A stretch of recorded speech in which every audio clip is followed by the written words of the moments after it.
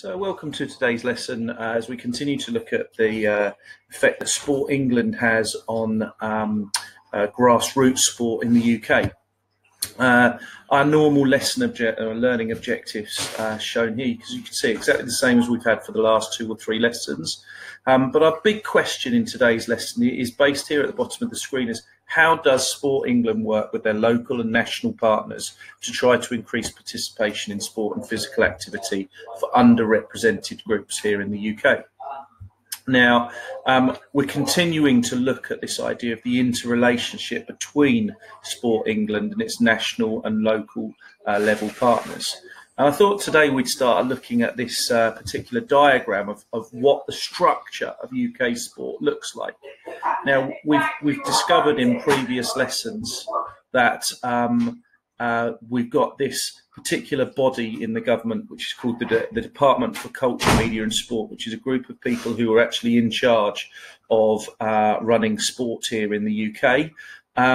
And we've also talked about the fact that grassroots sport is based on this pyramid of participation. And we talked about the foundation of that pyramid being school sport.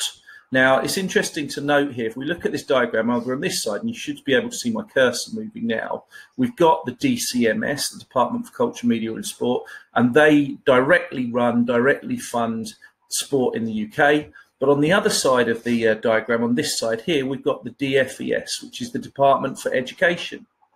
Now, the DFES directly funds school sport, but that's not to say that the Department for Culture, Media and Sport doesn't have an impact there as well. School sporting facilities can often be paid for via the DCMS, via Sport England and various different programmes that are in place. Sometimes the funding can come from UK sport. We go on to look at UK sport next year in year 13, and when we actually look at elite level sport within the UK. But Sport England will actually, through the various different programmes that it runs, and remember we've got localised programmes, which are the active programmes, such as Active Sussex, Active Hampshire, Active Surrey, they will enable funding to become available for either clubs to be run, or sometimes that funding can come in the way of expertise through coaching. Sometimes it can come through direct funding for facilities. So if you've ever wandered around sports facilities here at Loughborough, you'll notice that the Mooga, multi-usage games area outside, there's a little plaque up on the fence as you go in saying funded by Sport England. So Sport England placed some funding in for that particular facility to be built. So remember, national level, 2 different bodies within the government. Department for Culture, Media and Sport, DCMS, is who is responsible for running sport here in the UK. Sport is split into 2 bodies: UK sport, which is the elite level sport. We don't worry about that this year. What we're interested in is Sport England, which is grassroots sport. On the other side of the equation, we've got the DFES. DFES in charge of schools and particularly school sport. We know that school sport is really, really important because it's the base level of the participation pyramid, and school sport can also receive some sort of financial support or funding, which can come through Sport England via the Department for Media, Culture and Sport. So 2 weeks ago, we looked at this idea of the Child Protection Unit in sport and how they worked particularly with youth level sport. Now, that became important when we were talking about the Department for Culture, Media and Sport and school sport in particular, or youth sport. Your homework from the last lesson was to research 2 other particular groups of people. And the 2 groups of people that you were asked to go away and find out about was the Chance to Shine, or in fact the Cricket Foundation, which changed its name. It's more widely known now as the Chance to Shine Academy, which tries to promote participation in grassroots sports via cricket as a sport. And the second sport that you were asked to go away and research was the Football Foundation. Now, I'm just going to ask you now just to show me on camera the work that you've done on research for that. So I'll go round one by one and ask you all to show me the work that you've done on that. Excellent, well done, that's great. So your homework for today, and we will come back onto this later on as well, but your homework for today is actually to look at two other national partners for Sport England. And the two national partners that I'd like you to look at today are the Activity Alliance, which were formerly known as the English Federation of Disability Sport, and Sporting Equals. So that's the Activity Alliance and Sporting Equals, exactly the same as our previous homeworks. I want to know who they are, what they do, who do they impact on. So you're going to find out about specific programs with those two national partners. So we've been learning about the different groups of people within the UK who the government will target for under participation, and we looked specifically at the Sport England survey and the DCMS surveys. And these particular groups of people, the government will target with what we call an inclusive programme.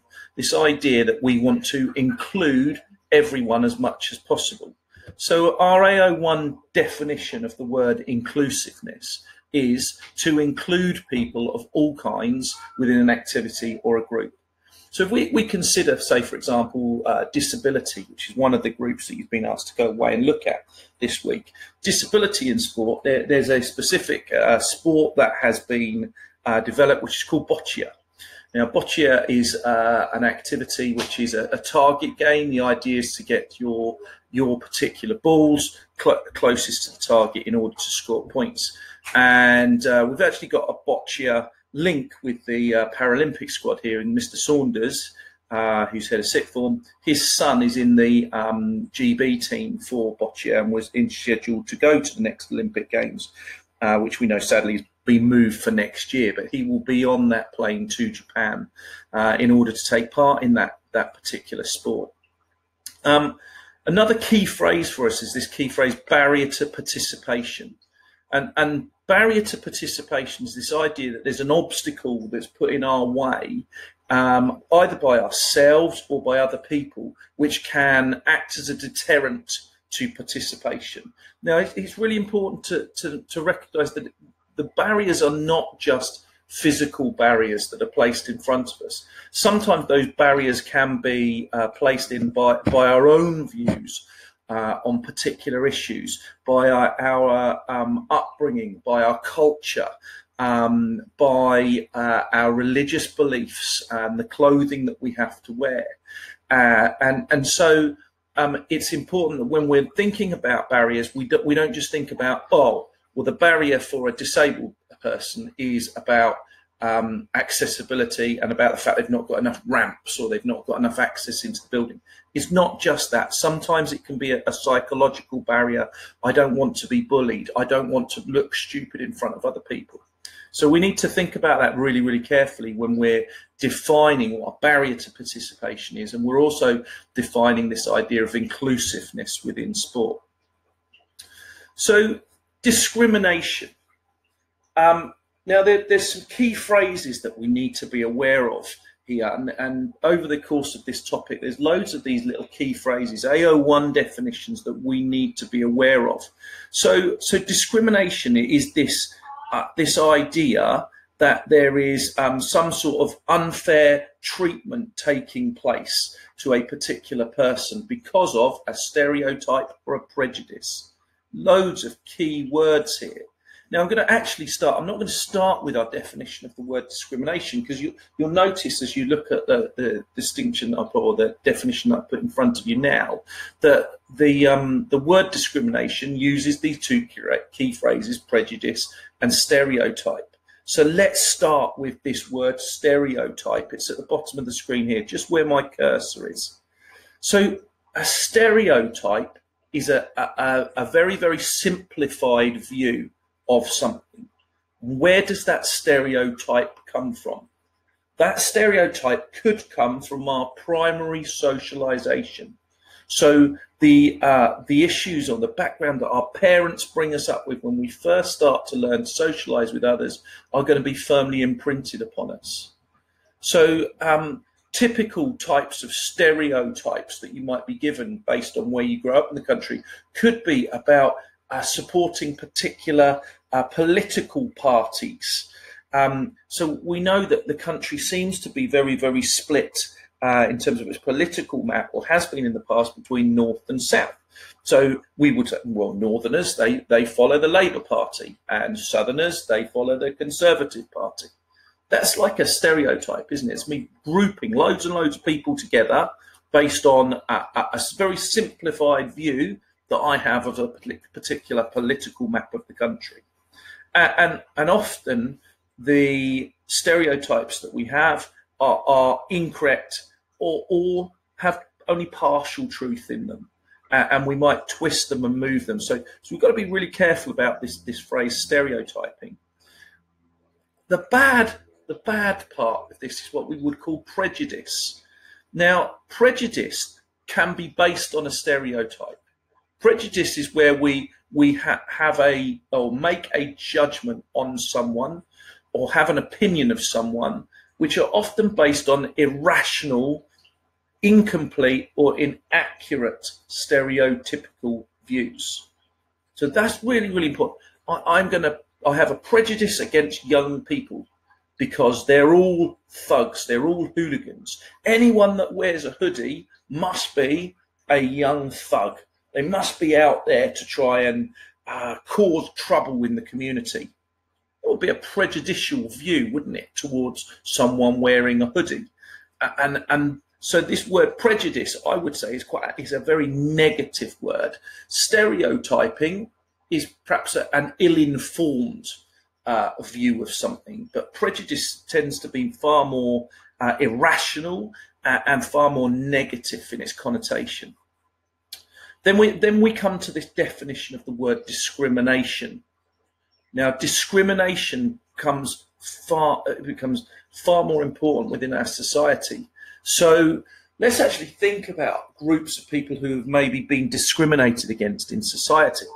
We've actually got over this half-term holiday, we've got a particular political issue that's taken place in the United States of America. And we have seen a black man who has been arrested by the police, to some extent resisted arrest by the police.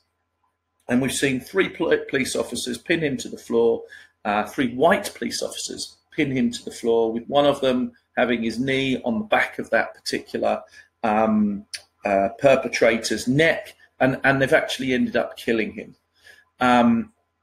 And we maybe say that is discrimination. It's discrimination against that black person. It's a discrimination against where that person has come from and their particular views to something. And it's treating someone very differently. Now, it's interesting. I saw this picture on Twitter, or maybe Facebook yesterday, of a white girl who grew up in a very affluent area of LA, who went to a school prom with an M16 assault rifle on her back. And she was just asked by the principal to go and lock that away, and it was absolutely fine. And yet we could be in a situation where a young black person could take a water pistol to school and could be shot for what's going on. And this idea of discrimination is something that particularly in terms of racial connotations, is something that we need to be aware of. Discrimination takes place within our society, within disability sport as well. My sister has Down syndrome, so I've always been very, very aware of the issues with Down syndrome. But one thing that amazes me over time is in and around the changing rooms is you can hear various different people refer to issues to do with disability in the changing rooms. And on one of the favourites, one of the favourite insults that's thrown around is, "Oh, you're Downsy," or "You've got Downs," based on someone's physical looks or the way that someone responds to someone. Now that is discrimination. That's treating people differently through a prejudice or an unfair treatment of one person. Discrimination, I would say, is very closely linked to bullying. Bullying can either be physical or mental. And that's something that we really need to try and tackle within our community. And the government is very, very aware of, which is why it pumps so much money into these national partners of Sport England to try to tackle discrimination, prejudice, and stereotypical views. So what are the key areas of prejudice that we might come across? Well, the key areas that we've looked at are ethnicity, gender, disability, and we've also looked at socio-cultural background. So that might be low income or demographic part of society, where we live, where we come from. We've also touched on the last few weeks this idea of youth and age, and the government is interested in this, and they will try and tackle this idea of discrimination by youth and age, but that tends to be more from a DFES point of view and school sport. We've got this participation pyramid, which is massive at the bottom, so we perhaps need to put more funding into these other areas. We know that everyone takes part in sport at a young age. That's fine. It's keeping them within sport. And this age bracket, 14 to 25 or 14 to 26, becomes really, really important to the government. How do we keep youngsters in sport? That's an area that they look at now. The massive areas in terms of where there's a drop-off is about ethnicity, is about male versus female, is disability, and is about socio-economic backgrounds. So let's just have a look at some of the facts and figures from a Sport England survey. Sports participation and ethnicity in England. This was a survey taken in 1999 to 2000. Overall participation amongst ethnic minorities was 40% rather than 46%. Well, straight away, I'm looking at these two figures and I'm thinking, oh, well, this is not a Sport England survey. This is a DCMS survey. You can see those numbers are much, much higher than those Sport England ones that we looked at. All groups were lower than the national average, apart from Black Other, who had 60% participation. That's interesting. So we quite often group people from ethnic minorities. We would say Black Caribbean. We would maybe say Black Asian from a particular point of view. But the Black Others, what group of people is that within our society? Is that Black British? Is that people who have been through the generations, so haven't just come into the country in the last 20, 30, 40 years, but it's actually generation upon generation, where the participation rate is really, really high? Most of the reasons for these changes in participation were to do with work, to do with educational studies, or to do with home, what goes on in the home, or to do with families and the particular beliefs that a family has, was to do with money, or was attributed to laziness. But some people also quoted the fact that they had a negative experience of taking part in sport due to their ethnicity. We're going to look at some of the issues that come across ethnicity within sport over the next few minutes or so. Right, so quick exam question for you. Suggest reasons why various sporting activities have a higher participation rate by certain ethnic minority groups. This is a 4-mark question. So A01, I would suggest to you in this particular question, is worth 1 or 2 marks. So you're looking for 1 or 2 reasons why sporting activities or particular sporting activities have a higher participation rate than another. So it's a comparative like question. So we're going to think of 2 different sporting activities. Where are the numbers high? Where are they low? What is the reason for that? And then your AO2 is your reasoning or your explanation as to why they might be the case. So this is worth 4 marks. So 4 marks is 4 minutes on the exam. Have a go at answering that question now. So let's have a look at some potential answers on this one. And you green pen your answer as we go through this now. If I say something different to what you've got down, then note that down alongside what's going on. So let's have a look at an activity where percentage participation amongst particular ethnic groups is really, really high. Football. Now, football, Black footballers. There is a huge issue with Black managers or people from a BAME background being low in participation when it comes to managerial level. But in terms of players, we will find that there is a high percentage of ethnic minority group participation within this sport of football. Why is that? Well, one of the things that's increasingly become a reason why the numbers are high could be role models. How many role models do we see out there, good role models that are out there that people really want to see in the public light as much as possible? One that springs to mind straight away, who's very, very forthright with his views and has had both positive experiences and negative experiences, is Raheem Sterling. So Raheem Sterling, obviously at Man City and England, he is very forthright in the fact that he was brought up, or he grew up within sight of Wembley Stadium. Very, very poor background. I believe he came from a single parent background. And grew up in amongst the gangs in the particular part of London where he was associated with. But he managed to find this way out of there. He's seen as a potential huge success within football, and someone who other people from those types of backgrounds would want to aspire to be like, to aspire to achieve the same levels of skill that he has, to aspire to the same level of financial reward that he's gained, and to some extent, and we need to be a little bit careful with this because he does sometimes do things that can be seen in a negative light as well. To some extent, the positive view that he will bring across and the positive life message that he will bring across to others. Let's not forget there are sometimes negative issues associated with him. So perhaps one of the ones that comes to mind in the last 2 years is the fact that he had an assault rifle tattoo printed on his calf, and it was the message that was sending out there. But how many black swimmers do we see? So if we were to look at the black Olympic team, how many black role models are there? I would really struggle to name any major sports personality, black major swimmer.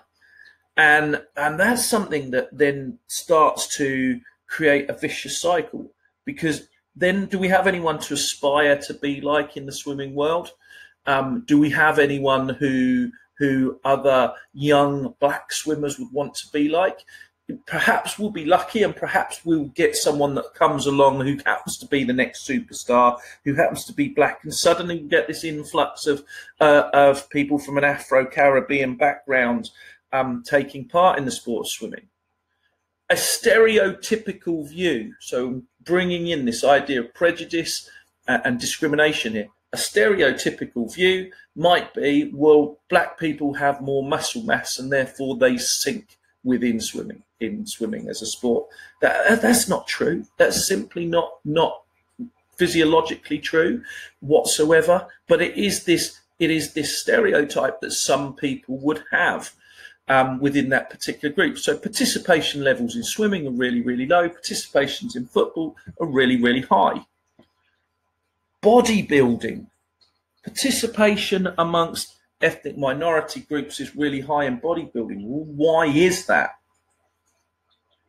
I don't know of a major sporting personality who perhaps I could name as someone that people would aspire to be like. But I can think of the fact that people who come from ethnic minority backgrounds perhaps have and this could be a stereotypical view, a more muscular frame, a more mesomorphic body type, and therefore this idea of this is the perfect body, this is what I want to look at my 6-pack, my 8-pack, my 10-pack, my 12-pack. It is more muscular and more powerful, and that's something that particular group of people might aspire to look like. Sport of athletics, if we look at how particular groups have developed in the sport of athletics, there is this idea that that groups of sprinters and groups of long distance runners all were associated with two particular African tribes. And I think you'll find that long distance running is supposed to have come out of a small East African village, whereas sprinting comes from a small West African village, and very much body type. We've seen the Kenyans and the Ethiopians, and in more recent times, Eritrea seems to be a country that's coming to the forefront for participation within running as a way of getting out of a particular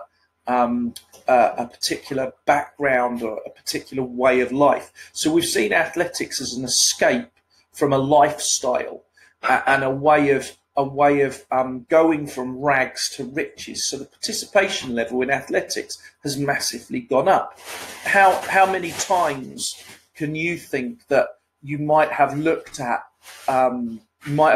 someone and maybe uttered the words or heard the words uttered? Well, they're black, they're going to be quick, aren't they? I've heard it so many times as a PE teacher, listening to conversations.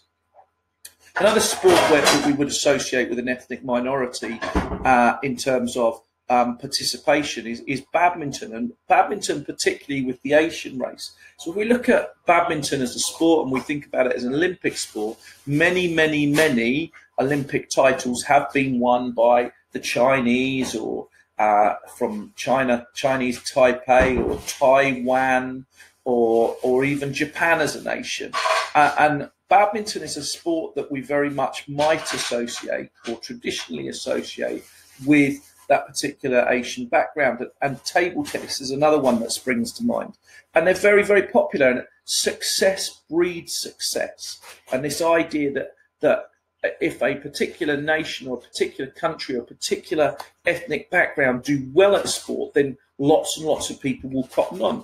And really that widens your participation pyramid. And as your participation pyramid widens, the chances are that more people are going to start to come to the top of that participation pyramid and be elite level performers. So it's really, really helpful to have that big wide base. And it's actually helpful to different nations in the world to actually have sports that they specialize in, or people associate them with specializing in, because you're more likely to have success. Let's think about the Indian subcontinent. Let's think about India. Let's think about Sri Lanka. Two particular countries who would say that their national sport is cricket. And we've seen for many years now that this idea that India is perhaps the number one test playing nation in the world. Between India and Australia, the Australians have a strong claim to this as well. But in terms of participation rate and having that baseline participation rate, cricket is very much a sport that the Indians have taken to heart and use. And the participation level in India is really, really high. Why is it not so high in the United States? Why is it that the US, who claim to be world champions in just about every sport, why is cricket not really cottoned on there? And ask yourself that question. So those were some of the answers that I think you could have chosen to go down. You could have chosen to have a look at to that particular question. So why is ethnicity such a complex issue within sport?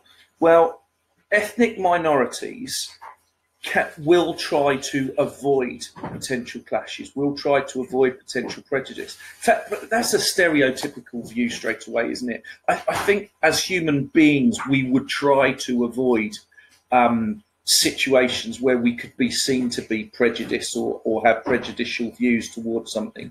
So that's something to bear in mind. There is a higher average percentage of people from ethnic minorities in economically deprived areas, particularly if we look here in the UK, if we look at inner city areas now. The inner cities tend to be very much populated by those people who have come from minority backgrounds. So if we look at perhaps the Midlands as an area, you would tend to find in the Midlands people from Asian descent filling some of the major cities there, in and around perhaps Birmingham and Leicester, and Derby and Nottingham. If we were to perhaps think further down south, Again, you've got big Asian communities in London, but I think particularly of London, and I think particularly of places like Bristol, of having quite big black communities as well, and African Caribbean communities. And that came about through different groups and different backgrounds of people moving to this country at different times in the 20th century and actually setting up home in this country. Cultural values may be very, very different to those of perhaps the white British nation. And cultural values will often revolve around things like education or taking part in particular activities. So Asians, for example, people from Asian backgrounds would place a very, very high value on educational success. And I don't believe it's any coincidence that if you are to look at any of these shows that are cropping up now, like, oh, Are You Smarter Than a 10-Year-Old? Or if we look at spelling bees and contests that go around that actually a lot of those youngsters that you will see at a very, very, very young age doing particularly well tend to come from minority backgrounds. We've got to bear in mind the traditional views of women in some of these groups as well. So women in particular can be from backgrounds. So I just want to share with you this video here, which is from Sporting Equals, which is one of the groups that you're going around to research today.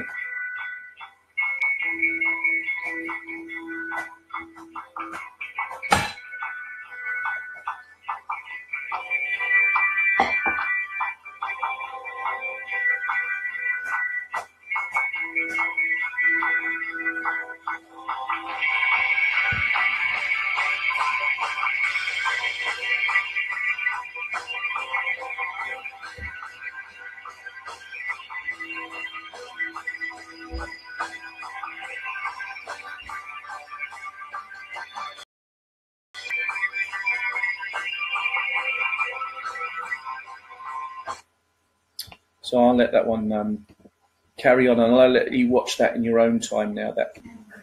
So I'll leave you with this particular fact here. So think back to 2007, 30% of the World Championship team that went to the World Championships for athletics was from a black Caribbean or black African background, and 30% of the England football squad are also from the above communities.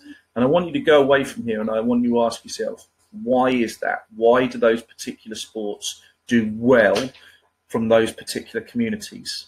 Now, your homework, as we stated earlier on in the lesson, was to go and research two particular groups of individuals within sport and two particular groups. So the two groups are to go and research who, what, and who do they affect, the activity alliance are associated with, and then the same thing with Sporting Equals. And you got a little bit of a clue that I gave you in as much as I showed you a video a few minutes ago.